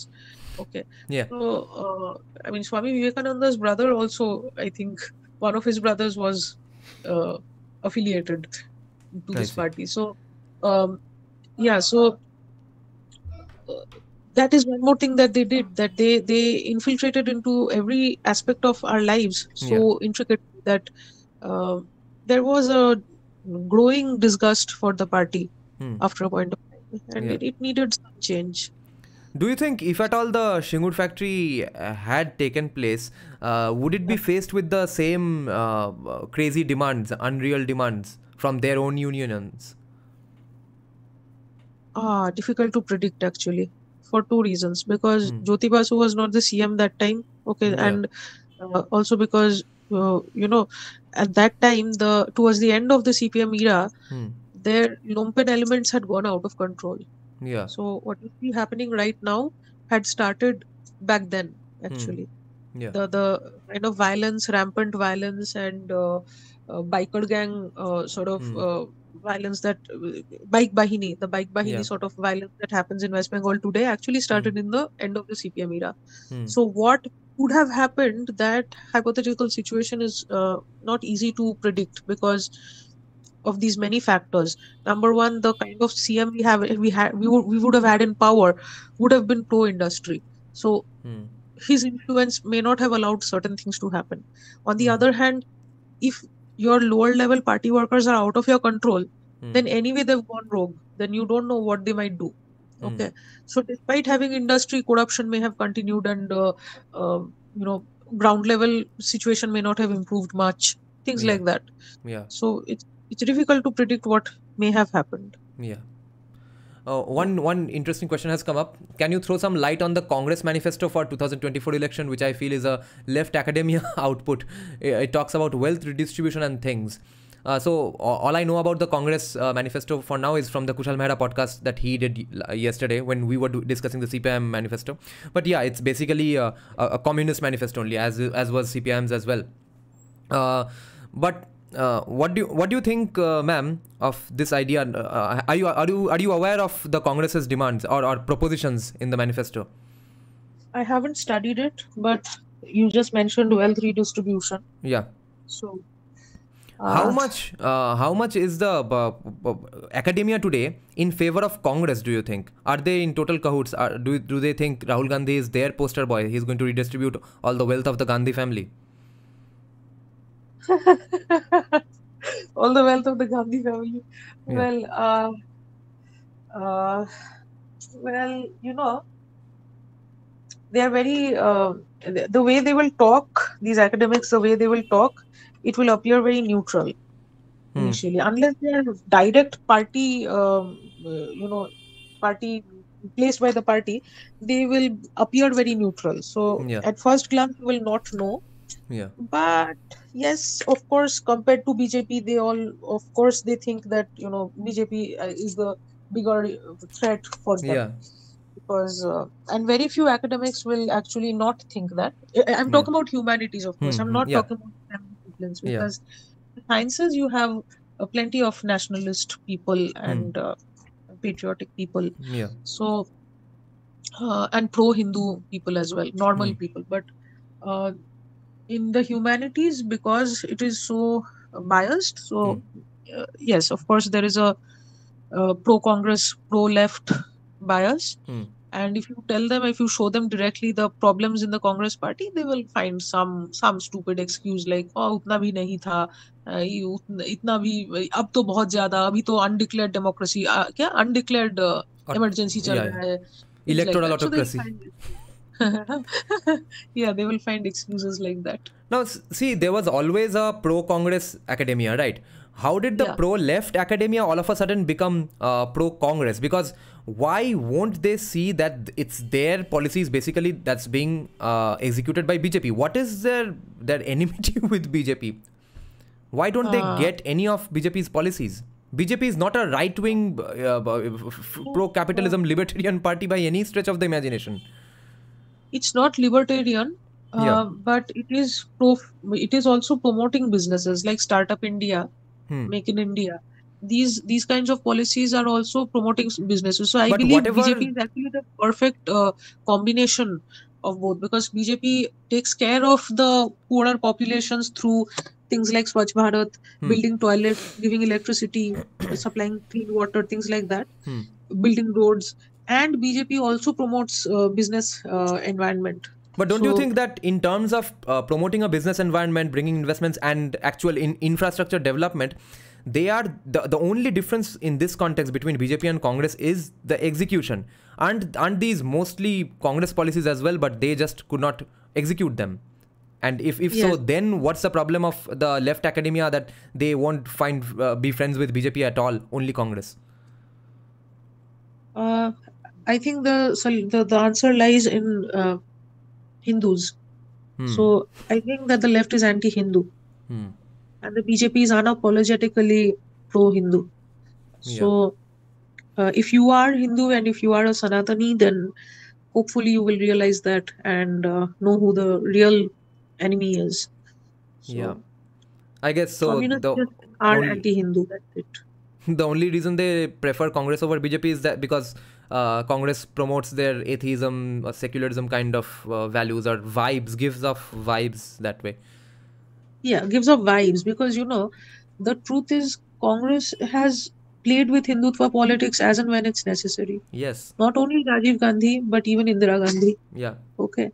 And Rahul Gandhi does the fancy dress Hindu thing quite well also. All of a sudden he'll dress up in saffron clothes and go to a temple. Okay, he'll wear the Om but upside down. So weird. Yeah. So, in fact, my question was, what actual bhakta would actually ever wear the Om upside down? Okay. I mean, I can only imagine a Pishach doing something like that. But wearing the Om upside down, my God, disgusting. Imshad, we have a great question here. How do you respond to malevolent humanities academics? Do you confront them ever? Why do you think I've stopped talking to most of my acquaintances? What Like I just said. happens in the staff room discussions then? Because you must be surrounded by malevolent humanities academics. Yeah, they don't have the courage to pick a fight with me. That's what happens. So they're very nice to me because they know that if they try to attack my religion and my country, I will educate them very nicely, very politely with facts and logic. So they don't Yeah. mess with me. Initially, yes, before they knew me, because I'm not a very talkative person at first. I I try to stay quiet, so they think my quietness is uh, showing my weakness or something, I guess. So at first they try a little bit here and there, but once I start defending, they know not to cross a line. Yeah. So And that's what usually the happens. second part of his question is that does a critical examination of their methodology help discredit their theories? Of course, 100%. Oh, methodology. Yeah. Okay. Is there Yes, any yes. problem in the methodologies? Is there? Any problem in the methodologies themselves? Yes, there is. If you're talking about research methodology, Hmm. uh, so like I told you some time back that just interviewing a few of your friends and writing a thesis on it hardly makes it a good piece of research. Yeah. So that is one problem, one error I find, that they take it too easy. Another thing is um, another problem is that there is a lot of bias and assumption already in place informing their work. So I don't see much neutrality or objectivity happening. Now, problem is, in sociological research, they are very anti-science. So Yeah. when I first started my first week of college, okay, the first week itself, the things we were taught was that sociology is a scientific discipline, but science itself is not scientific enough. So Oh, these were the kind of bullshit we were told right in the first week. So I hated great. it. I really hated the discipline right from the start. But over time, I realized that it's so full of stupid people that I could uh, maybe it's not too difficult for me to survive here. So, yeah. What But that brings to my mind? What do you think of Arundhati Roy's foreword to Annihilation of Caste? I have not read her forward to it. Thank God. I have to imagine I have to read it is so depressing. Yeah. But yeah, what does it say? Can you please just briefly summarize? Then I maybe I thankfully could. read Annihilation of Caste without Arundhati Roy's foreword, and then I Okay. talked to people who have the version with Arundhati Roy's foreword, and those people who go around claiming that they have read Annihilation of Caste have actually mostly read just the foreword, which is a gist Oh, with her absolute her spin on Annihilation of Caste. So okay. what my key takeaway from Annihilation of Caste was that Ambedkar is asking Hindus to be more united. Yeah. And people who have read Arundhati Roy's foreword and then read, in fact, if at all they have read the Annihilation of Caste, their takeaway is that Brahmins are bad, end them. Make Okay. sure that they Okay. cease to exist. Okay. If that's what she's writing, I mean, isn't she a Brahmin? I No, don't know. she's Roy, so I guess Christian Kshatriya. Okay. So like a crusader or what? Yeah, Christian she's a Kshatriya? crusader against people who She's a- want Kashmir to stay in India. Uh, Yeah. and she actually, we had roasted a video of her, an interview of her with Karan Thapar about a year back. She said that if the people want it, Karan, Kashmir should be given away if the people want it.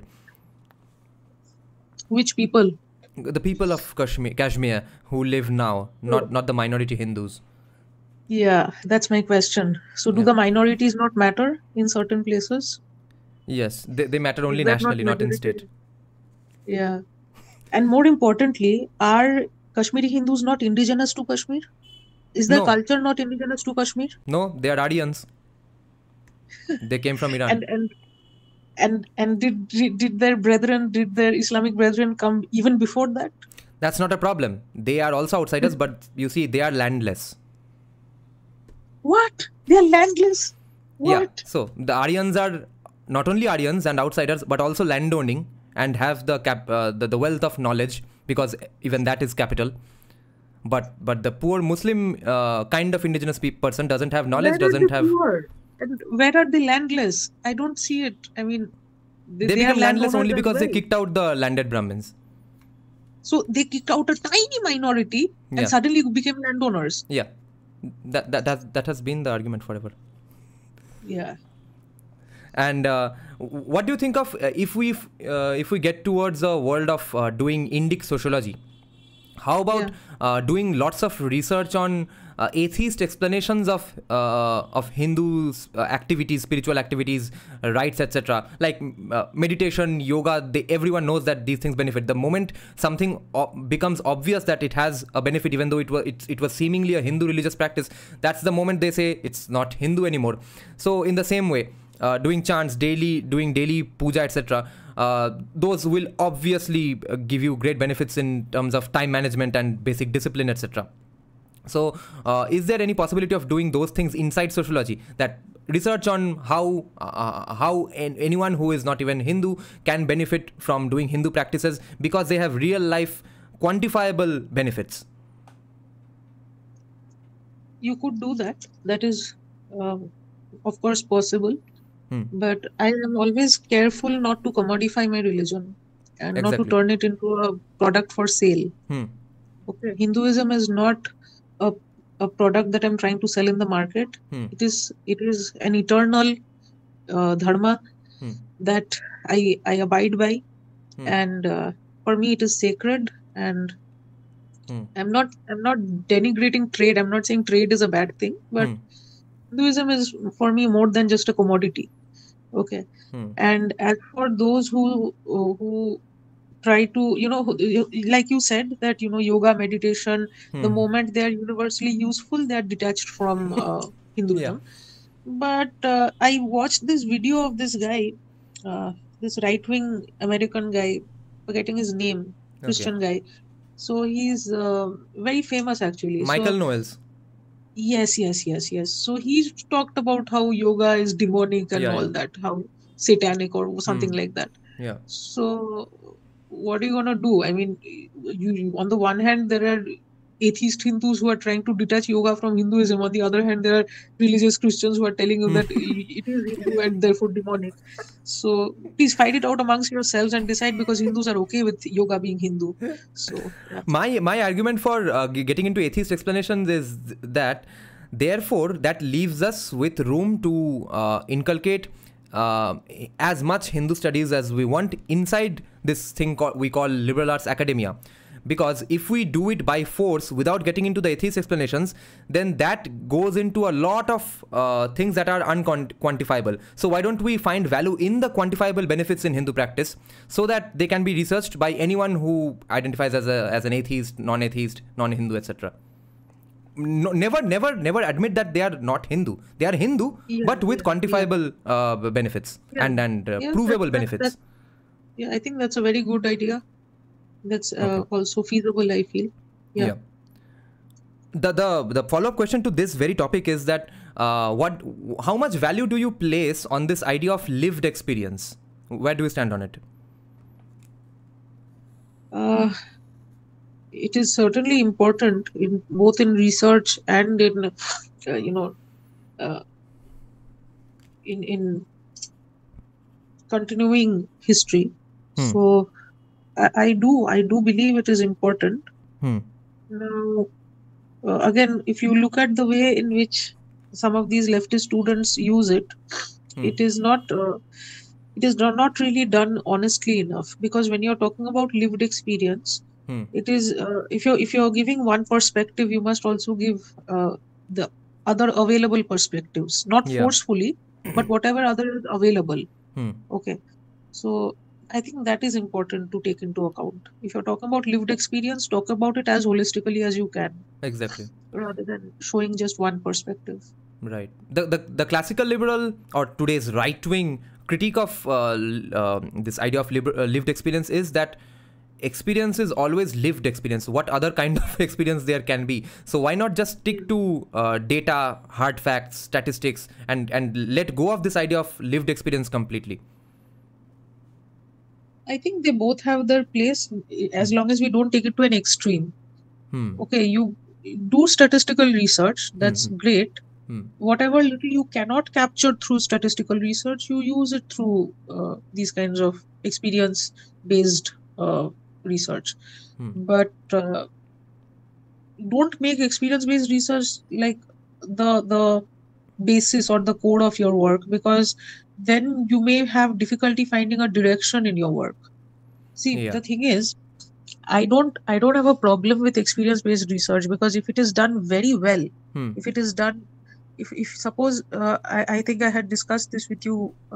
There's this professor from Cambridge, Professor Vitebsky, who had lived in Orissa for a very long time and studied the Sora tribe, and he's discussed the. He's even written a dictionary for that tribe. You know, their language is different from Oriya also. So this kind of work, or maybe the works done by Malinowski, who was one of the earlier sociologists who lived with the Trobriand Islanders and studied them truly in depth and wrote about them. That kind of work where you're actually giving time and effort into your research dedicatedly, then experience-based research may be useful. But it really depends on how honest you're being in your work. Because if you're going for a couple of days and thinking you've gathered everything, writing on that without doing in-depth research or without doing statistical research, then I believe it's lacking some amount of honesty. Right. So what do you think of considering experiences that come out of doing tantric practices, any sort of tough, rigorous, hard religious discipline? Doesn't that come under the realm of lived experience? If Rajashinandi says that he has experienced Lord Bhairava, isn't that lived experience? And shouldn't that be taken into account while doing research on these things? Yes, it is lived experience, of course. No doubt. Now, regarding research on these things, I have a small point to make. That is, whenever we conduct research on something, we assume that we are the expert on that thing. After a certain point, after we've gathered enough data and material, we assume the position of the expert. We think that we have acquired enough knowledge on that thing. Yeah. Okay. But when it comes to religious practices, like be it tantric practice or be it any form of bhakti that we have for our gods, or any religion really, any form of bhakti anybody has for their god or gods, I think that is more than just the position of an expert. Okay, because an expert means you have some authority. It means that you have some kind of dominance over that field. But when you're a bhakta, then all this idea of authority, domination, all this goes away. You're one with your with the divine. Yeah. Okay, that experience, it's not the same as it is very different, and research expert thought is very different. So what I would advise is carefulness. Be very careful when you're conducting research on these kind of ritual religious things, because these are profound things which cannot be easily captured in just a thesis or something like that. And you have to be deeply respectful, and you have to be deeply involved in this kind of esoteric or in this kind of religious practice in order to truly understand it from within. Otherwise what you're doing is not very different from what these Orientalists did, judging it from outside or whatever. So, how much are liberal arts academics aware of this difference between a scholarly approach and a practitioner's approach?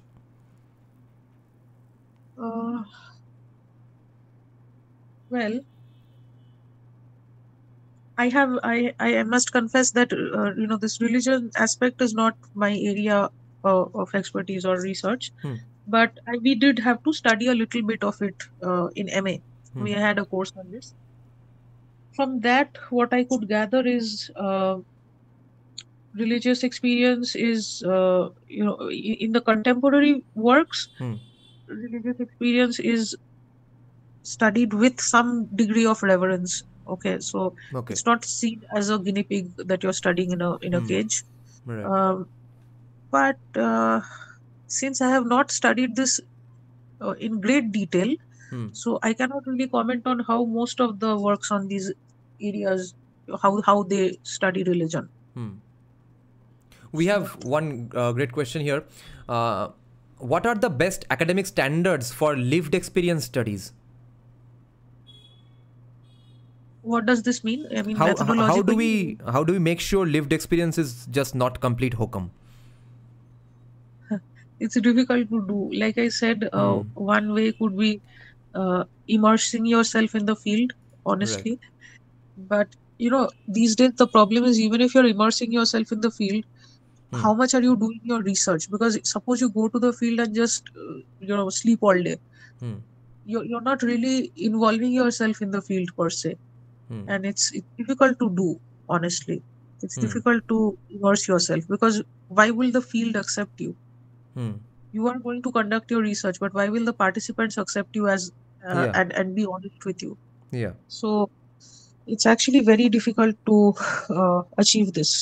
Yeah. So True. So, I don't know how to respond to that question, because it's difficult to practice. yeah. Now, last two questions for today. First is, Yeah.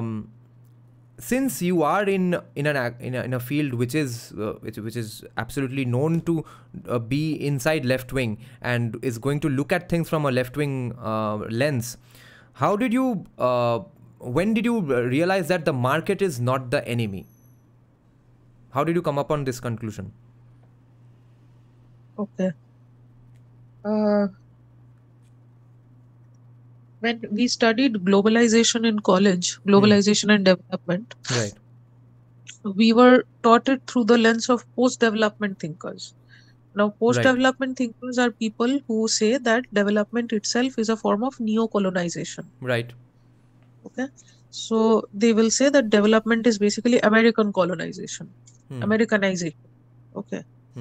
And I thought to myself, and I asked myself that if there is a lack of development where the rest of the world is progressing and my country is not, just to oppose Americanization, then whom is it really helping?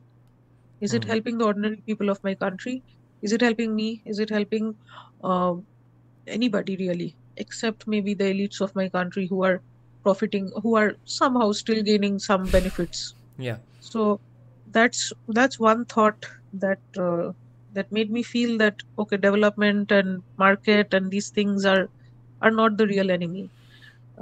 Another thing that made me realize this is also whenever when I started studying the history of communism in West Bengal and in other parts of the world, I saw that they have something in common, and that is a closed market. Yeah. They would close off contact in terms of trade, especially. And I began to ask myself that why would a state do that? How would it benefit the state? And I realized that the answer was that it makes people more dependent on the state. And wherever there is a closed market, there is also an attack on entrepreneurship. There's also an attack on indigenous businesses. Right. So it's not just foreign business which is under attack, but also business inside. Any form of business really, or market, is only allowed if it is done by the state, which creates a monopoly. And whom does a monopoly benefit? Only those in power. So not ordinary people. Yeah. So that's how I felt that the market is not really the enemy. And most importantly, if you look at a very good book I would recommend is Jagdish Bhagwati's In Defense of Globalization. Acha. Okay, so a lot of good logic you'll find in that book. It's Actually, literally in defense of globalization. So Actually, Amartya Sen's book, Identity and Violence, is actually a very, very big defense of globalization and neoliberalism out of the blue. okay.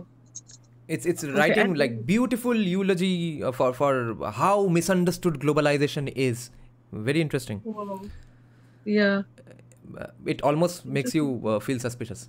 Okay, now before going to the last question, Abhay is asking a great question here. What made you realize that Hindu culture was something worth being proud of? Were you always religious? Were you always proud of your Hindu culture, or was it a transition? No, I always loved my culture I because, see. you know, from childhood, my mothers and fathers, my both maternal, paternal, both sides are religious, Hmm. and maternal side is a little bit secular also, Okay. some relative, Hmm. but nonetheless, there is a Nitya Puja that happens in my maternal home every day, Nitya Puja I of see. Shiva. Hmm. And from my father's side, we have Durga Puja Hmm. every year, and every year we used to go to our village, and so I have been very connected to the rural West Bengal also I through see. that. So every year we used to go to our village and so watch the Durga Puja, and so and I did not know Sanskrit at all Hmm. because I grew up in my schooling was in a Christian missionary school Okay. because CPM totally destroyed our education system. My Yes. father, despite being a very much hardcore Orthodox Hindu, he Hmm. felt that unless he puts me in a Christian missionary school, Yeah. I will suffer the same way that he did Yeah. because he went to a Bengali medium school and there were opportunities he could not access. Yes. So um, he put me in a Christian missionary school, which actually brought me very. There was a point of time where I was actually quite pro-Christian because of Right. my school. Because you know, my school did not tell me to be a Christian, Hmm. okay, but my school showed me such pretty parts of Christianity. You know, beautiful Christmas carols, very nice hymns, very Hmm. nice music, Yeah, this nice reminds me cake. of Ramakrishna Mission's book called "Thus Spake Prophet Muhammad," a collection of quotes from Prophet Muhammad, which makes you Yeah. think Islam is the best religion in the world. Yeah, yeah. So the same thing happens in Christian schools. So Hmm. what happens is when you go to a Christian school is that you are proselytized from within, even if you don't actually change your religion. And Hmm. that did happen with me. Hmm. So I felt I see happened with me as in I did not want to actively convert to Christianity. But the thing is I grew a very, very, very 100% positive orientation towards Christianity. And Hmm. at the same time, at home, I have this sort of religious affiliation also. Hmm. Um, so, and because my school never taught us Sanskrit, when I used to go to my village and watch the Purohit, you know, do the puja, Hmm. I used to wonder that how ancient is this? How ancient are these shlokas, you know, and Hmm. what do they mean? I always wanted to know what is he doing to the goddess, what is he saying to the goddess, and Hmm. because you know the Purohit in our ancestral home, he used to sometimes cry while doing the puja because he used to be so, you know, intensely involved Hmm. in the puja that tears used to come out of his eyes, and I used to wonder why is he so emotional? What is going on? Hmm. So I always had this curiosity. It was more of a sort of scientific curiosity about what is going on, but I also had a fascination because my religion is so ancient, you know, and eternal Hmm. at the same time. Yeah. It's not primitive, it's not stuck in the past, but it's Yeah. eternal and ancient. So I always had a positive feeling towards this, but one book actually broke my illusion Hmm. about my school and that was Dan Brown's Da Vinci Code. So, yeah, when I read that book, because in my eyes, Jesus was a different sort of a figure always, Hmm. and the Da Vinci Code showed his other side, the more human side of Jesus. Yeah. And so, after reading that book, and that book actually brings out a lot of facts about paganism as well, and I Hmm. realized that Hinduism is also, in a sense, a form of paganism. So, Yeah. um, that book actually changed my views completely, and I became more pro-Hindu after reading that book. Yeah.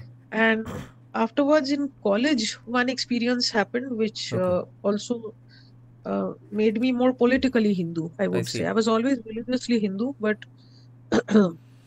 in college, I had taken a film studies class, and uh, they showed us a very well-made film by one of our seniors, Hmm. which was just a 2-minute film, a small short Acha. film, 2 minutes, Hmm. about the Gujarat riots. Hmm. And the riots had happened when I was in school, when I was in class 6 or 7, Hmm. maybe, so a long time ago. And I was Hmm. in college much later. Hmm. And and it was a very well-made film, which ended on the note that does uh, does goddess Durga only reside in Hindu women? Hmm. Does she not also reside in Muslim women, and Right. why are Muslim women under attack? And I Yeah. felt so sad. I was heartbroken that uh, can it be that people of my religion are committing something like this, so horrific? Right. And the entire 2-minute movie did not say a single thing about the train blast, and I did not know about the train Yeah. blast at all. And honestly, I did not know, because, like I said, I was in class 6 or 7. I Yeah. did not used to read the news so much. I wasn't so aware. And suddenly, many years later in college, you see a very well-made film, and you obviously, I felt very empathetic towards the victims, and because I thought there is only one victim there in the whole story. And then, incidentally, that day itself, I went to the library and I picked up a magazine which had the Godhra train blast Okay. incident written in it. The Hmm. the cover page, I think, had the photo or something, uh, or just the title. And then I read the article. Incidentally, I think it was divine intervention, really, Hmm. because if that magazine hadn't fallen on my lap, then I would not have been pro-Hindu, maybe. Yeah. Because then I realized that, wait a second, so this blast happened Hmm. and so many Hindu pilgrims were killed, Hmm. but the film had no mention of this. Hmm. So do the lives of the people of my community not matter at all to the people who made that film? Yeah. So that that raised a question in my mind, and I did not immediately become a political Hindu or anything like that even then, Hmm. but it definitely raised a very fundamental question in my mind that made me think that, okay, does my life matter? Does my existence matter? Does my culture not matter? So that was the question. And once you realize, once a question like that is formed in your mind, you become way more emotional about your religion, your Right. community. So And yeah. I have had friends who, until even last year, I told them for the first time that that was a retaliation to the Godhra train burnings. Almost no one who, unless they follow politics, 99% of Indians even today don't know that it was because of the Godhra train burnings that Yeah. triggered the riots. The riot did not fall from the sky. Yeah. It has been very well My hidden. question is, some leftists will even call that, they will attribute even that burning to some other culprits or something like that. Hmm. But my simple question is, why not even mention it? Hmm. You're making a film on this incident, at least mention. Why not even mention it? Yeah. Is Yeah, it, mention is it. it Mention and then trying accuse to make whoever you it? want. Say that Modi went Yes, and burned the train. do whatever you want, but at Yeah. least why not even mention it? That was what pained me, that was Yeah. what really gave me pain, because it felt like my if if Hindu people are not being represented, it means I am not being represented. Hmm. All Hindus are my brothers and sisters. So Hmm. i- if you're not talking about the pain that my brothers and sisters are going through, it means something is wrong. Yeah.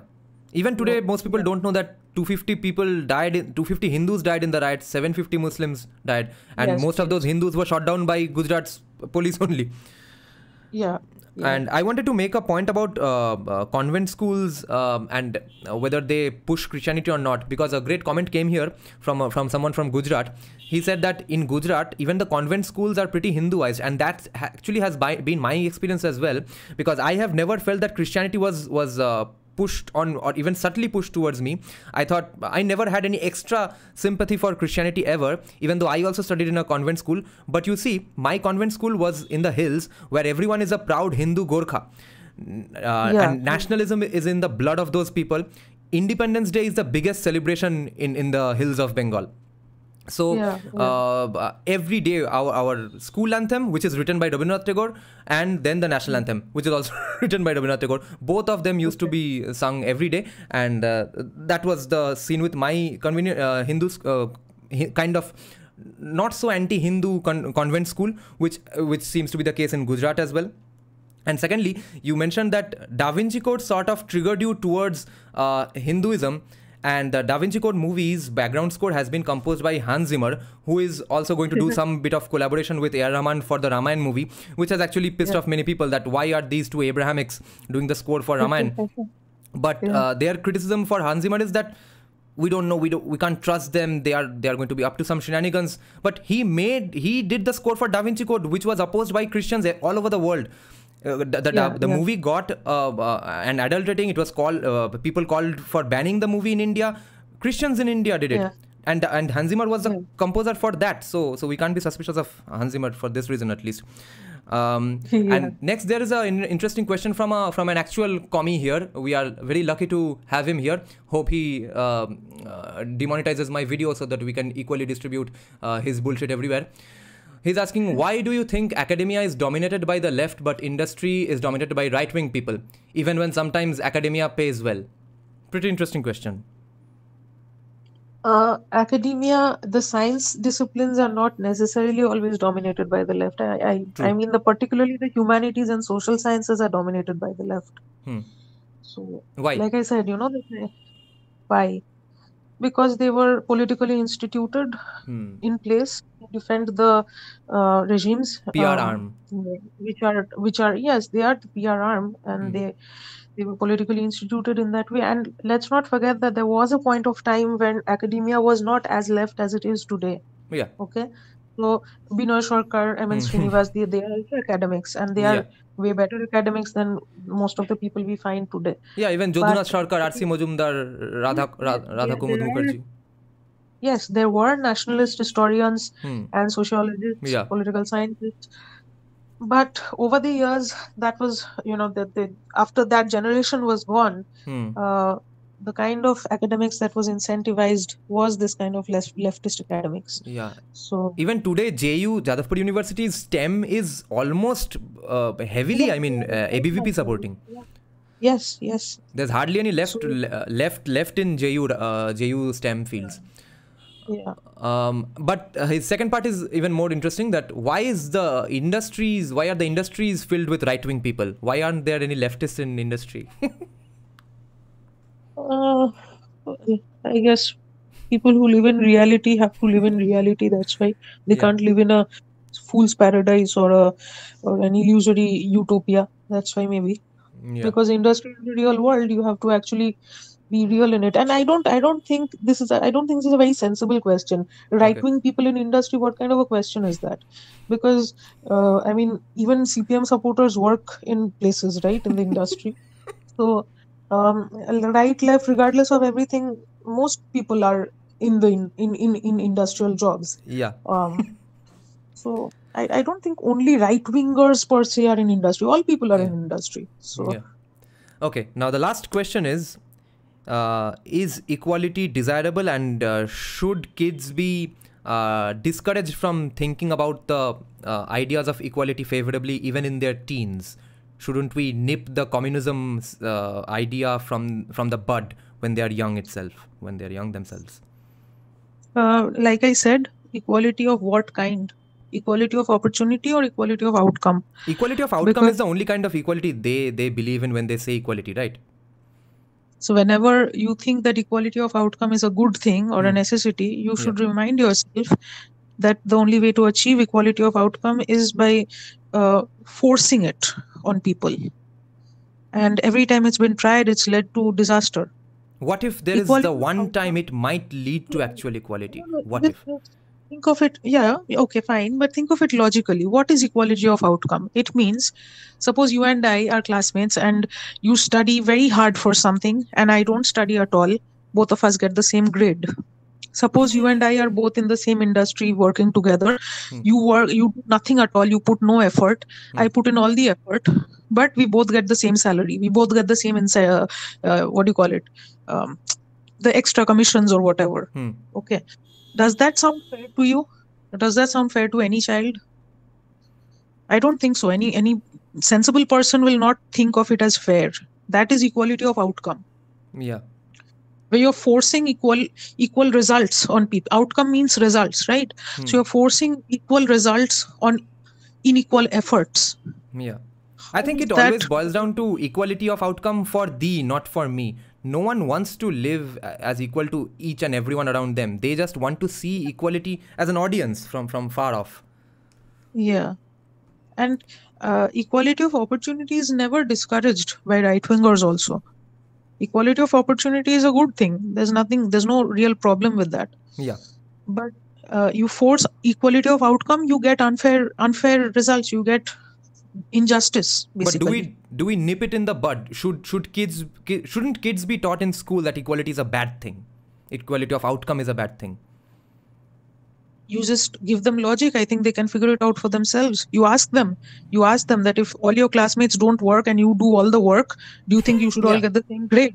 Yeah. I think they will have the answer, automatically. So you don't Yeah. even have to force it on children. You don't have to force children to believe that equality of outcome is a bad thing. Yeah. I think You more give than them. convent schools pushing Christianity subtly, I think equality is, I think, pushed even a little more overtly in all schools, and that creates a potential for all of these people growing up to be commies. Maybe. And today, the education system in the schools, especially in West Bengal, it's finished, because I think they've removed pass and fail from up to a certain class. And that's also a problem, because you're incentivizing lack of effort there again. Right. So, and another very dangerous thing that they have done is they have removed Juktakhor from Bengali script in primary schools, and the justification they've given for that is we are trying to simplify things for the children. That same fucking dumbass justification that we need to have kids in schools at no matter what the cost. Even a day might come when they'll say just no, we don't even need to teach, but you just need to enter the premises of the schools and leave at 4 p.m. You just have to come in the school. That's all. Children go for midday meals and come back. That also happens in Exactly. some places. Exactly. So this oversimplification of studies of subjects is also a very big problem. Removing Juktakhor, that's a cultural attack on our language. Yeah. What is Bangla Pokho doing about it? Okay, because Juktakhor is what connects us. First of all, it connects us to the Sanskrit language. Yes. Okay, and secondly, Juktakhor is also sacred to us. I had once heard someone say that the 51 Shakti Peeths, they are also connected to the alphabets. And one of the alphabets is also a Juktakhor. I see. So, so this is so linked to our culture, to our geography, to, the sacred geography, and to the Sanskrit language. So you're oversimplifying Bengali by removing something so basic to our language. Then I think it's a cultural attack, and it's going to dumb down the brains of the children who are studying it in this way. I guess they would say that this is going to help the subalterns who have a tough time reading Sanskritized Bengali. That is such an elitist point to make, to assume that subaltern cannot do anything. Yes. Who are you to assume that? Soft bigotry of low expectations. Yes, bigotry of low expectations. Can you give an explanation of Juktakhor, at least what it is? Abhay is asking. Juktakhor, Abhay, is Juktakshar, the conjoined words. Like, yeah. Can you explain it a little, Madam Political Scientist? You just, how do I explain it in Hindi? Even in Hindi, you have Juktakhor. Yeah, of course. Because we need to just find some examples. Like Raksha. Raksha has a Juktakhor, right? The Aksha part, or the Kshatriya mein jo, the starting alphabet of Kshatriya is a Juktakhor, I think, right? Yeah. I think so. Yeah. So that's a Juktakhor, where you have joint alphabets. But what they're doing in Bengali medium schools under this regime is, joint alphabets are supposed to be written in a different way. They're not just supposed to be a sum of the parts, but now they are turning it into a sum of the parts. Yeah. So they're not giving it the distinctness that they used to have, these alphabets used to have. Yeah. Because they have decreased the IQs of general Bengali peoples for so many years with poverty, malnutrition. Malnutrition is obviously going to cause a decrease in IQ in children. So I guess now therefore they can't process or fathom Juktakhor anymore, because that's how Abrahamic scripts also work. They don't have Yuktakshar, which is why any English book which is, let's say, 300 pages, its translation in Bengali or Sanskrit will be like 50 pages and 60 pages. There's so much wastage of time and resources. Do you realize by removing Juktakhor, they're removing us from our Hindu core also? Yes. This, like you said, these scripts don't have the Abrahamic scripts. They not Abrahamic scripts, but you get it, right? Those scripts, they don't have Jukta So obviously, this is removing us from the religious aspect of our language also. Yeah. And of course, Bangla people are least bothered about it. So much they care about the language. Now our Komi brother is asking that why did you guys give Bharat Ratna to Karpuri Thakur, who removed English pass criterion in Bihar? Oh, I gave the award. I don't know. Let me answer this.